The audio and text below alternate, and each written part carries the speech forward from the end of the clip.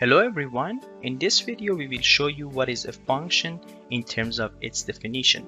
In addition, we will answer the question of the previous video. The first question, what is a function? The simplest explanation that I can give is that an equation will be a function if for any x in the domain of the equation will result in one value of y when we examine the equation at any given x. Now let's look at one example. The example is that y equals x squared plus 1, and this is a function y. Assume we have a given x. Thus, there is just one way to square the variable x, and then it will be added to 1. Whatever x you plug into the equation, there is only one possible value for y.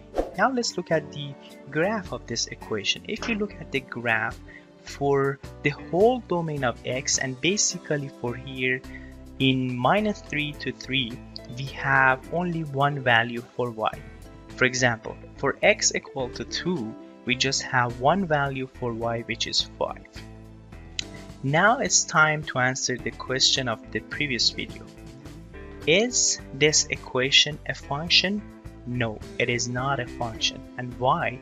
Because for any given x in the whole domain of x, we have two values for y. And as you can see in the graph in here, for the domain of the x, and here for -2 to 2, we have two values for y.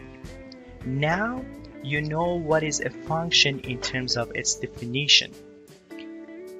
In the next video, I will talk about the notation of the function plus a few examples on functions. Thanks for watching this video.